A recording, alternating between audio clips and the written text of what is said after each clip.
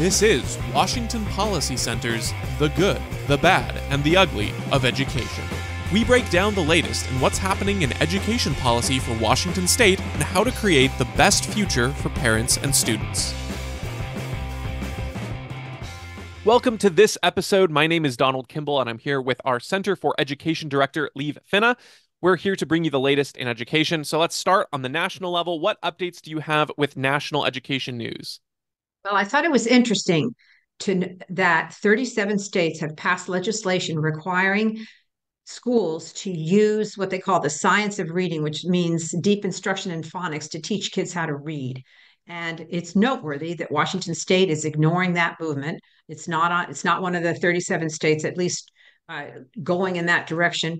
And it's indicative of the sclerotic, that's the word I looked up today, sclerotic, non-responsive system of public education we have in Washington State. So it's worth talking. It's worth noting. Yeah, I was going to say it's kind of a trend we see where it feels a lot like the priorities of the legislature oftentimes are not aligned with the priorities of what parents want for education. You see that with them introducing more controversial curriculum, threatening to defund schools who don't adopt that curriculum, and then Yes. seeing the test results, as you've highlighted so many times, about our failed English scores, even math, things like that, that are a little bit more foundational, that parents want their children taught, and Washington doesn't seem super responsive to that. No, the priorities are not there for educating the children. It's all about fighting over money in the legislature, unfortunately. Yeah, well, and I think we'll see a little bit of that as we move down to the state level. So let's talk about what's going on here. We have a couple of different categories we're going to start with, but let's take a look. We had an election recently on, was it Tuesday, I want to say 13th, that had to do with Yes. school bonds. Let's talk about that. Yeah, so there were 21 measures before people across the state to approve expensive school bond construction measures, which would increase local property taxes dramatically and ranging from a small $250,000 school bond measure to way up to 650 million, which was in the Tacoma School District. The largest one was in the Tacoma School District. And of those 21 measures, only 7 passed, 14 failed. Wow. So I have a piece coming out on that next week, describing some of the more detail from that. Excellent. And as we talked about, there was that bill that would have increased decreased the threshold from 60% down to 50%. But one of the things that you brought up in that piece that I thought was a really good point is that having that extra check helps uh, rulemakers be a little bit more fiscally responsible when a bond gets rejected so that they have to find where they can reduce costs. And of course, in the private market with any kind of business or things like that, you have to, the dollars are a little bit more precious to you because they're yours and you have to earn them. And so you make those kinds of considerations. You usually would get multiple quotes or bids or ideas or proposals. So this is kind of a way to incentivize that multiple proposal idea for school bonds. So interesting Yes, to see that update. and construction is a whole expertise in itself, and school districts are imperfect at this and have all kinds of grandiose ideas about what they need and want, and without understanding the actual cost. And so this 60% threshold to approve school bonds has protected taxpayers from these, wild-eyed dreams of school officials in a very positive and excellent way. So there's a feedback from voters. Yeah, well, and I'm prone to that, right? Like my grand ideas, I'm sure are on my first try aren't always realistic. And so it's great to have these kinds of mechanisms, whether you're a school district or just a human in regular life. So sometimes all we want is the standards applied to the government that we would apply to ourselves. All Great right, so point. let's move on to some of the legislative happenings. So it sounds like there might be an update on the initiative about parental Bill of Rights or parental notification. Let's talk about what we're hearing there and Yes. murmurings. So yesterday I heard that the state legislature is not going to hold hearings on the capital gains income tax initiative and on the cap and trade initiative that increased our gas taxes so much, which implies heavily that they are going to have hearings on the other four. one of which applies to education. That's the Parental Notification Initiative 10A or 2081. I've written a legislative memo describing what that would do. It's on our website, and it's quite interesting to see that the legislature thinks it might be important to hold a hearing on that important initiative that over 400,000 people signed. People across the political spectrum have signed this initiative.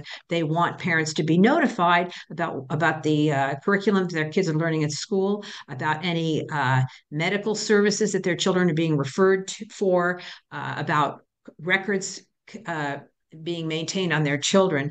And that's clearly something that people from all walks of life want from the schools. And so we'll see what happens with that. Yeah, so this isn't a confirmation they definitely are, but it seems to be leaning that way based on the fact that they've announced they won't hear some and the others have not been announced. So maybe we will have an update for you on that later. Hopefully it does get a hearing. Hopefully we get a lot of chances to talk about this and bring parents' attention to it and bring, more importantly, attention of legislators to parents on it and their views and concerns. Okay, let's move to our next topic here. And this has to do with some of the claims that are being made in response to another one of the initiatives that you alluded to, which would be repealing the capital gains tax, the one they call an excise tax, but the rest of the world would rightly call an income tax. And there was a claim made that if we repealed this capital gains tax, we would devastate some state programs, and education was included in that. So why don't you talk about this, and we'll do a little brief overview on that. Yeah, so this is so interesting. So this week, the Senator Andy Billig came out with what appears to be the Democrats' talking points against this initiative that would repeal the capital gains income tax in the fall if the people approve it. And his attack on this initiative, which so many people, over 400,000 people signed. People don't want a state income tax. I've said so 10 times. His attack was to say, preposterously, that we expect to get $5.6 billion from that new tax by 2029. And that, if we don't get that, that will devastate public education. That's just like an absurd thing to say, especially given the fact that we have $19,000 on per student that spending right now on average statewide, especially given the fact that in the last 10 years, we've increased the biennial state budget for education from $13 billion to almost $30 billion. So the schools have never had so much money. And for anyone to say that the schools are being devastated when if we refuse to pass a new tax is just using children as a political football, and it's a scare tactic, fear mongering, par excellence, however you say that. The logic makes me think of kind of a joke where I'll be out with friends and maybe we'll be in a mall or shopping or something in a bookstore, and you'll see a sale that will say, buy two books and get $5 off the second.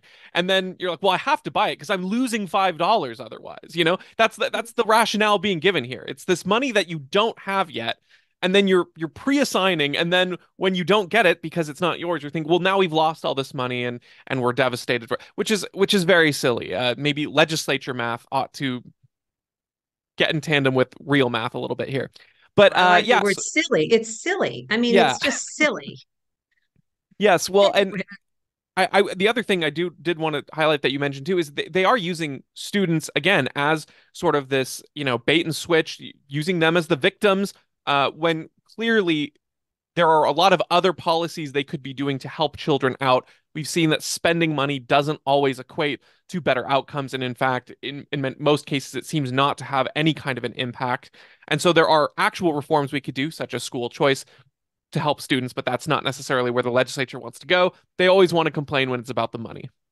Yeah, so when they're trying to defend their programs, they say, "Oh, we need the money for the children." And then when the parents say, "Well, we'd like to have some of that money so we can do what you're failing to do for us, that is educate our children to minimum state standards," they say, "Oh, no." So that just tells you it's a system defending its own, monopoly and protecting its power and funding in this. So it's pretty And transparent. And they'll use students, they'll use teachers, like you've also pointed out in the past, where when there's any sort of funding thing, they'll say, "Oh, we're going to have to cut teachers." But of course, they've hired a ton of administrators, right before then. So it's always a political Yes, game of tug of war. yes, yes, it really is. Okay, so we'll move on. I believe Paul Guppy, our senior vice president for research, is also going to have some expanded comments on this on his legislative update. So check out this week's legislative update from Paul Guppy to hear more on that. He also has a blog posted. Yeah. I Yep. was going to mention that he has a really good blog posted on this with charts and graphs and explanation over why this makes no sense, this Yep. claim. So go to washingtonpolicy.org and check out the blog there for that. And then you can also go to the publications tab while you're there and check out Leave's other great work there. So, last two things we'll talk about here real quickly in the last few minutes. We have two testimonies that you've given, so let's talk about those. The first one I believe we wanted to talk about had to do with this making hate speech a crime. Is that right? Yes, there's a bill, Senate Bill 5472, I believe it is. I'm sorry, Senate Bill 5427 is a very bad bill that started out, remember, with the $2,000 reward to report your neighbor for having supposedly expressed something hateful. And they were so embarrassed by the outrage against the government rewarding people for turning in their neighbors that they pulled the $2,000 part out, but they're still proceeding to pass this bill. They passed it in the Senate, and this morning it was before the House Judiciary and Civil Rights Committee, and there was a very good discussion.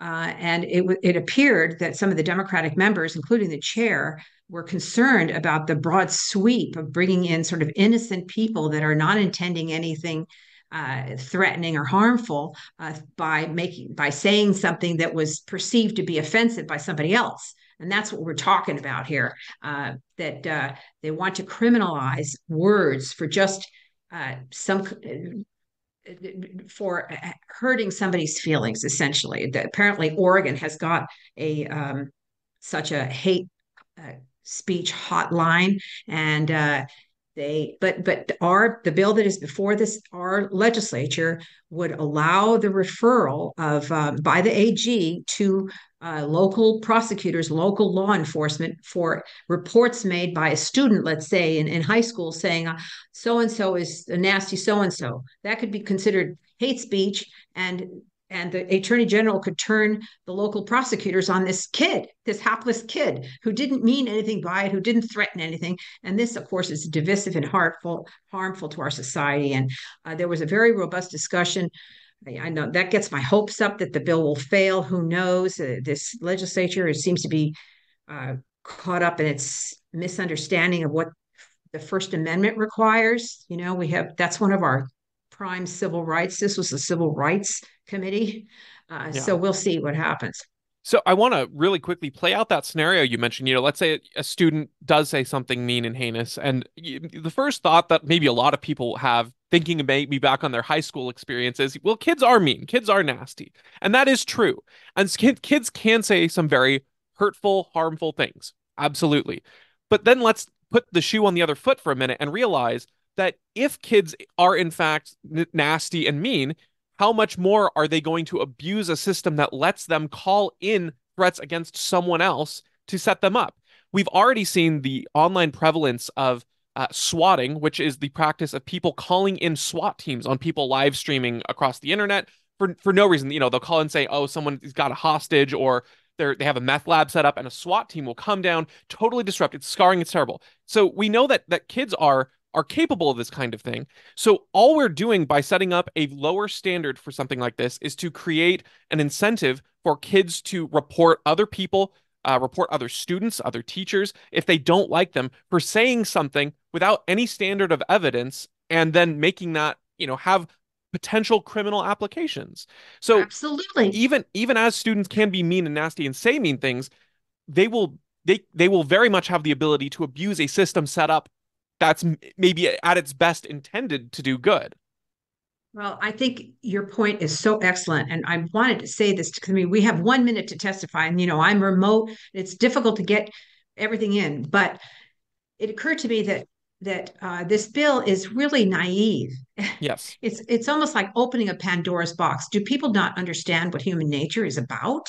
You pass a law that encourages you to look at your neighbor through the lens of hate and distrust and suspicion. What do you think is going to happen? More of this incidents will be reported. And then what are they going to do? They're going to use these numbers to justify more of a clampdown on our society. Yeah.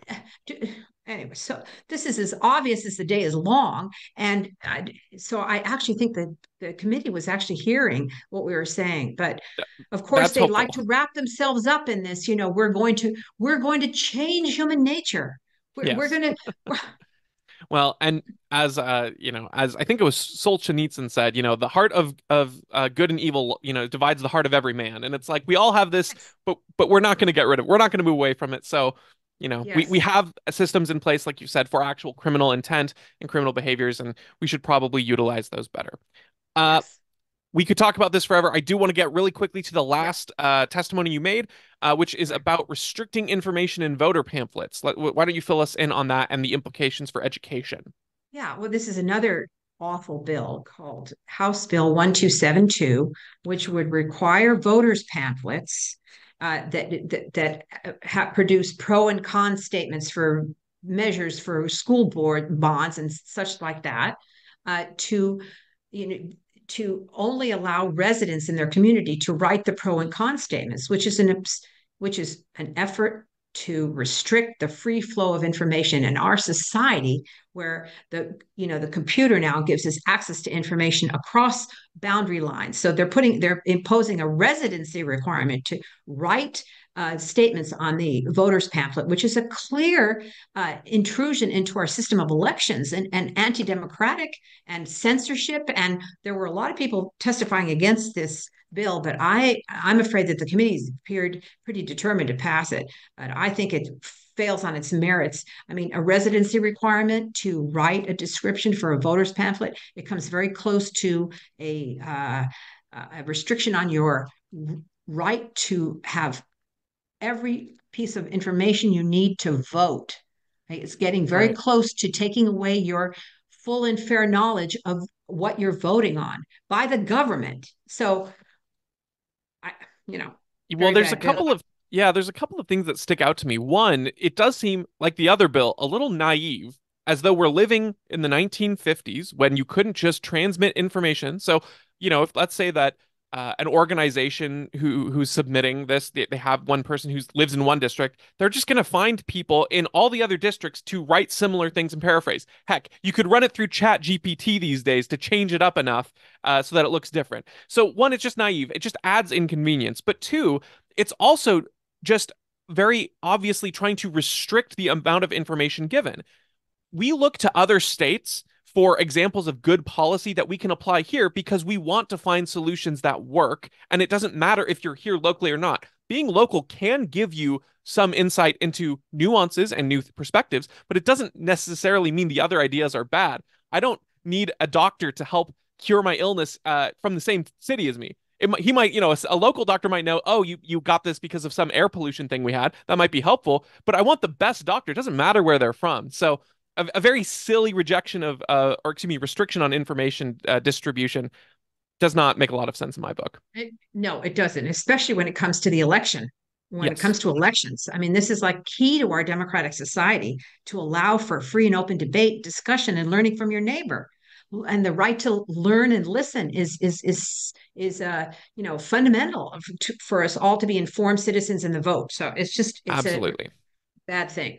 Bad Okay. things. Well, thank you. So we'll keep you updated on that and see hopefully there's movement one way or the other. We hope movement goes certain directions on these, but we will Yeah. keep you up to date and we hope you have a happy holiday weekend. Yes, you too. Thank you, Donald.